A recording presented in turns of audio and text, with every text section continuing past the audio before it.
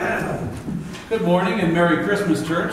Good morning. We're not quite the New Year's yet. It's still Christmas, folks. I want to start by telling you a story.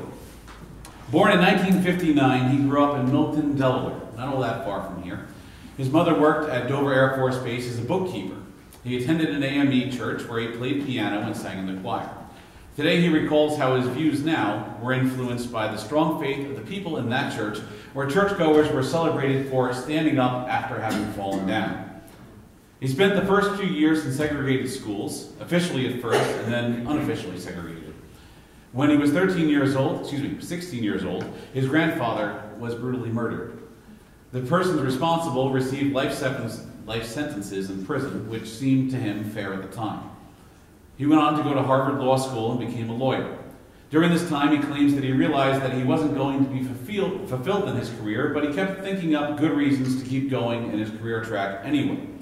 But it was during his time at Harvard Law that he took a class on race and poverty litigation, and ended up working for Stephen Bright's Southern Center for Human Rights, which represents death row inmates down south.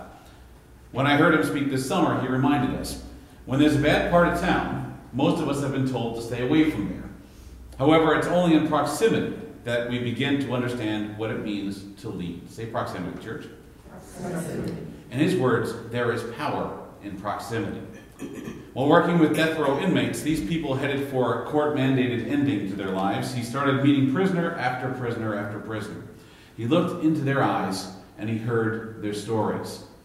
Since 13 states have no minimum age to be tried as an adult in this country, he met someone whose mother had been hit repeatedly by her boyfriend.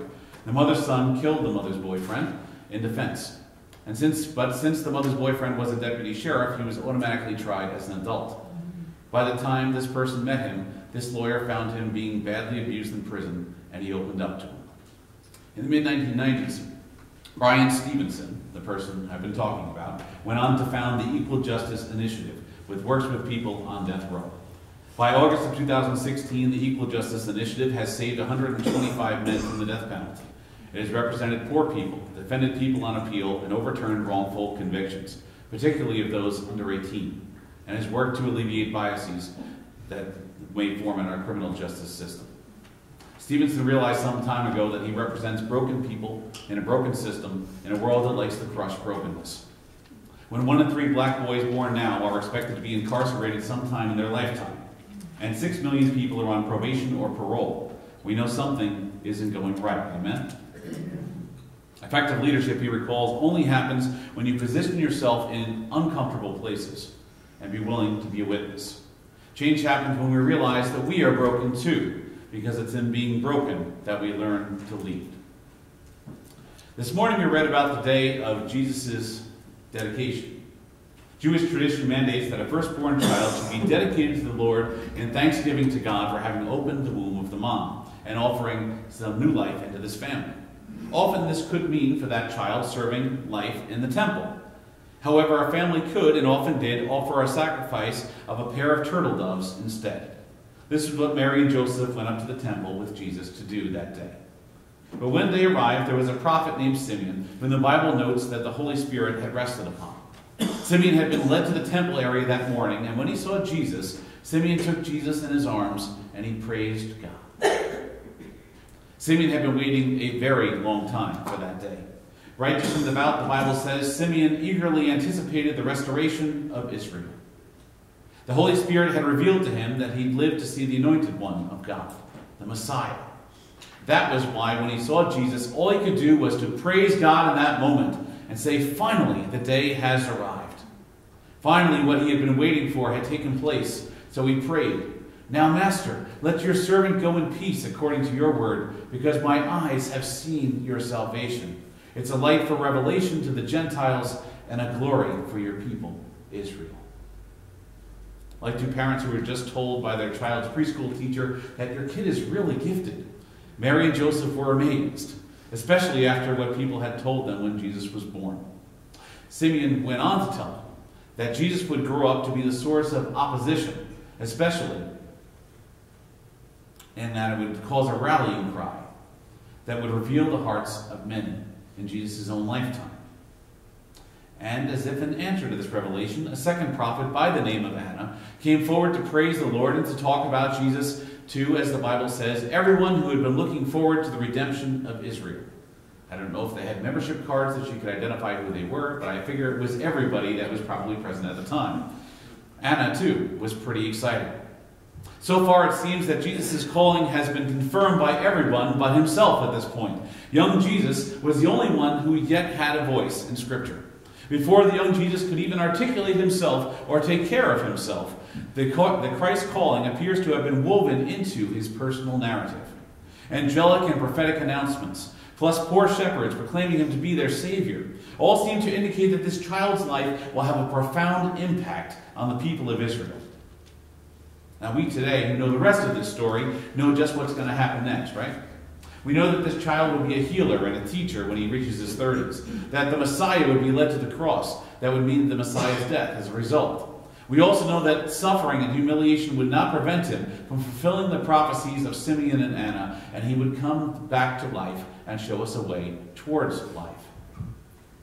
But can you imagine what it must have been like to be discovering Jesus' calling moment by moment, like Mary and Joseph, to have been there with them, or even to have been there, coming to grips with what angels had told each of them separately, and having their son's calling explained to them by different characters, even strangers in the temple, day by day. We often think of callings as being personal things. I discover my own calling, that thing that God has placed upon my life. Perhaps this calling was even preordained before I was born, and like the mythical Hercules, I must go on a heroic quest to discover it for myself. You may need to spend a year eating ketchup in your parents' basement to discover that brand new product you're supposed to sell to the world. Or a month in silence in a monastery in the mountains for your divine calling to finally be revealed. These things may well be necessary to discern one's calling or callings, let's hope not the ketchup part. But if you haven't discovered what your passion is right now, you are not yet alone. I've answered God's call to pastoral ministry, but I still cringe every time someone makes me wonder what my specific calling might be. What is your specialization, Pastor? Am I focused on biblical teaching, or prison ministry, or pastoral care, fighting for equality for any number of different groups, stopping drug abuse, homelessness, championing community causes, drawing people into a deeper relationship with God through prayer? The list goes on and on and on. Even within my own calling, there's a host of passions to choose from. And many people have argued that the reason that we find ourselves without so many passions in this world is that there are too many choices out there for us to pick from. Afraid of living a passionless existence adrift, I tune in closely then to listen to voices that promise to help me figure out what my passion is. But in the prophetic voices of Simeon and Anna, and anyone who has ever had anything prophetic to speak into your life, we hear that the calling may not simply be sitting latent inside you, waiting to be called forth into the world. Everything about our American dream tells us that we and the people we love will be happiest when we acquire more stuff or more success, or even pushing the lines forward in progress. Our rugged individualism even raises up as heroes those who have the strength to go it alone. But what if the answer to what is God's calling in my life is actually not your dream, but someone else's? Maybe, just maybe, your calling comes from elsewhere.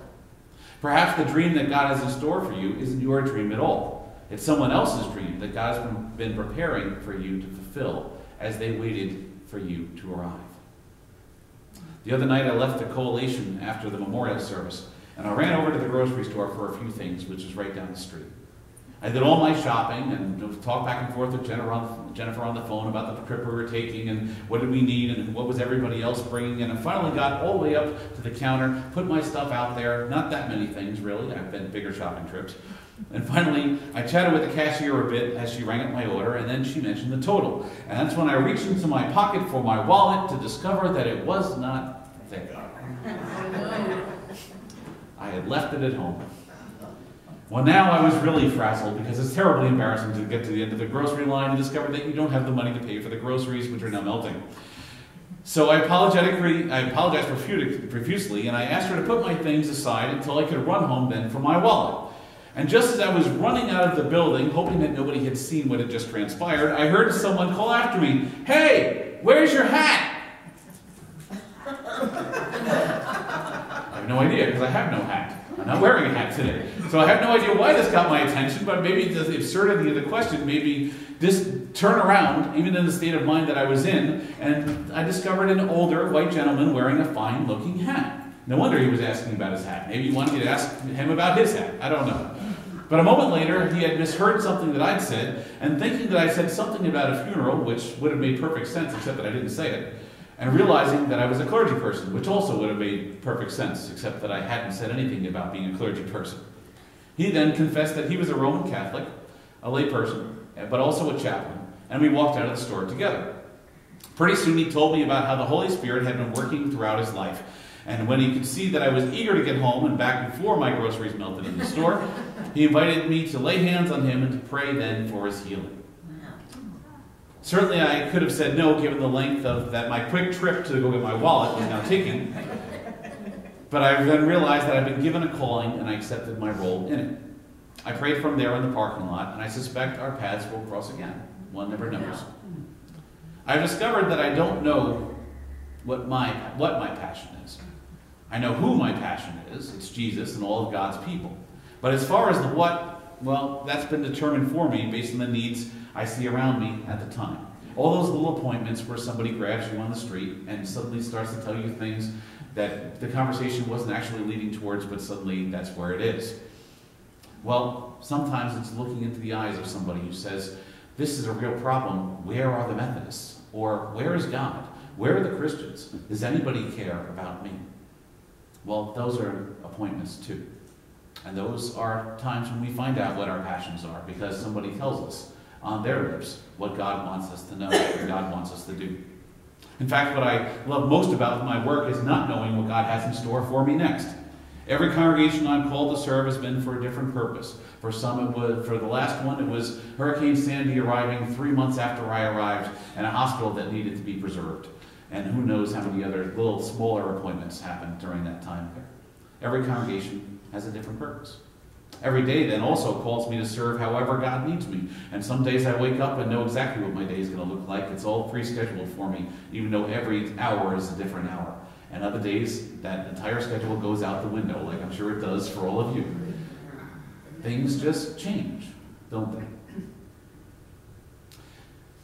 Our real heroes tend to have their destinies thrust upon them. They don't go out seeking them. So the answer for how to discover the passion that God has carved into your heart isn't to go on a quest then and go find it. Instead, it's to listen to the needs of the people around you, to find a little proximity, as Brian Stevenson has said. After all, we follow in the way of Jesus, who gave up the comfort of heaven to draw close to us, to be our listener, to experience what we've experienced, and to discover what it is that we needed the most. Now, could God have figured that out for God's self? Is God omniscient enough to be able to know what it is that was going on in our lives? Sure, but isn't it different to experience it for yourself? Isn't it drastically different to hear from somebody face to face, to feel them touch or to cry on your shoulder, and to know what the real need might be? It's different, isn't it? And it somehow gets to the heart, to our hearts, not theirs. It brings us closer. It helps us to answer a call. Some of them lifelong, like I was saying to David earlier. Some of these callings are lifelong callings. And some of these callings are just callings in a parking lot while the groceries are melting inside the store. God gives us these little callings. These are precious gems. Well, maybe God's passion for us, God's dream for us, is that we just listen to the dreams of others. In Jesus' name.